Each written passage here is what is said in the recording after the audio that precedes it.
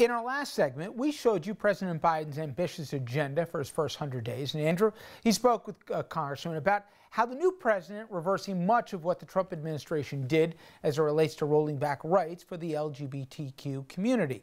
This is not just politics. We are talking about basic rights and personal safety when it comes to millions of Americans. Hate crimes? Well, they increased across the board during the Trump administration, with experts saying that Donald Trump's hateful rhetoric fueled that increase. That includes attacks against the LGBTQ community, which went up for the past 3 straight years. And let's bring in my next guest to discuss. Charlotte Clymer, a transgender writer and LGBTQ advocate. She a graduate of West Point. She spent 6 years in the U.S. Army, noting she witnessed unabashed homophobia and transphobia from her fellow soldiers in the military, did nothing to stop it. Charlotte came out as transgender after she left the service and faced more discrimination. She is also former press secretary for the Human Rights Campaign, which advocates on behalf of that population. Thank you so much for a few minutes, Charlotte. I appreciate it. Thank you so much. It's great to be here. People, if they're not directly impacted, may see, just another executive order. But by rolling back the ban for the transgender community as it relates to the military, talk about why that's so important and how that literally changes some people's lives. Well, first of all, it affects the entire LGBTQ community, not just the 15,000 trans folks who were serving in the military when that ban went into place. The military has always been a bellwether for equality in general, whether it was the military being desegregated in 1947 by President Truman, or the lift on the exclusion of women from the military a few decades later. This is an ongoing process in which we see equality that's led by the military and expands to the rest of the country. So this is a very big, important step in ensuring that LGBTQ people are seen as equal partners in the great democratic experiment. I heard a line from somebody that said, hey, you know what, a president can change policies, but he can't or she can't change hearts and minds. Tell me how it's different than what we saw for the last 4 years, forgetting who's in the Oval, the climate itself. I think that a president's biggest job, in fact, is changing hearts and minds. And what this executive order does is communicating to the American people that trans, non-binary people, and more broadly LGBTQ people, are just like anyone else. We pay our taxes, we serve in the military, we're lawyers, doctors, public school teachers. We're really equal partners in the public square. And it lets us know that we have a champion in the Oval Office who's going to make sure that we're treated just like everyone else, no better or no worse. I mentioned that hate crimes spiked across a lot of different demographics, but more than data, did it feel more dangerous for you and a lot of people you speak for the last 4 years? It absolutely did. I'm so glad you brought that up. Last year, 44 trans non-binary people were killed in the United States. The vast majority of them were Black and brown trans women.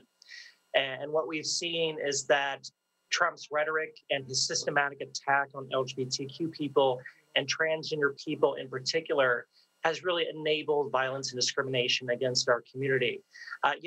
We really are just like everyone else. We have families, kids in schools, we have our jobs. We just want to go to work, live the American dream, and be part of society. And I think we're getting there with champions like Joe Biden and Kamala Harris in the Oval Office. And I'm curious, was the palpable fears, from all the stupidity about people not, making wedding cakes to the more egregious cases where we saw outright populations denied equality, that people, the ugliest elements, felt that they had a license to do things, or that if a crime was committed here, that those who perpetrated it wouldn't face consequences? Well, many of them have not. There was a Marine stationed, if I'm not mistaken, in the Philippines who murdered a transgender woman, and he has not faced appropriate consequences for that yet. And not just, abroad, of course, in the United States. There are unsolved cases of the murders of trans people, and in particular Black trans women, that have gone unsolved. The murders of trans people, I think, are treated in a trivial manner when they happen. Victims are misgendered. Their families do not get the kind of support that would normally occur for the family of a victim of a murder. And so, we do believe that Trump has directly enabled this in a very egregious way. And it comes from having the kind of moral leadership in the Oval Office that communicates to the American people that we are all one country and that we all should be united to ensure that no one gets left behind, and certainly that no one is vulnerable to violence and discrimination. You've mentioned, I saw in a piece that you wrote last year for the Washington Post, I believe, that Biden has changed as a person in his positions, including on issues of equality, with the times. 4 years from now, Charlotte, you and I sit down. What would you say this was a consequential presidential term in terms of making the population that I speak for feel more equal in this country? That's a great question. That's a really great question. Well, right at the bat, this has been probably the best week for LGBTQ rights in years. On the very first day, President Biden signed an executive order that banned discrimination on the basis of gender identity and sexual orientation within the purview of the federal government. That doesn't end all discrimination throughout the United States, particularly in state and local jurisdictions.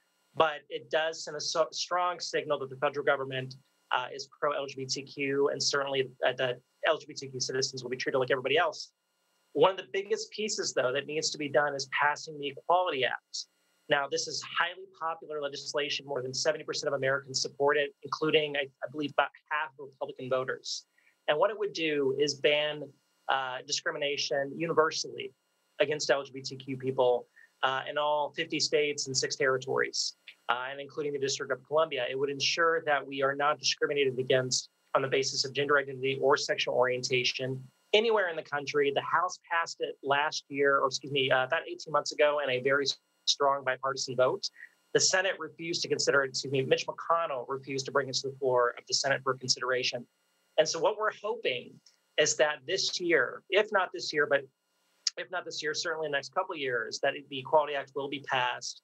And that will be, I think, one of the last big remaining pieces of the fight for LGBTQ equality. Amazing. That we're crossing fingers that we can have an Equality Act passed in this country, but there you have it. Charlotte, I always appreciate you giving us the time. Thank you. Yes, sir. Thank you so much. Up next, everyone, a former special agent with the FBI. He'll join us to discuss the ongoing threat from right-wing extremists. And they don't go away just because the riot at the Hill is now in the rearview mirror.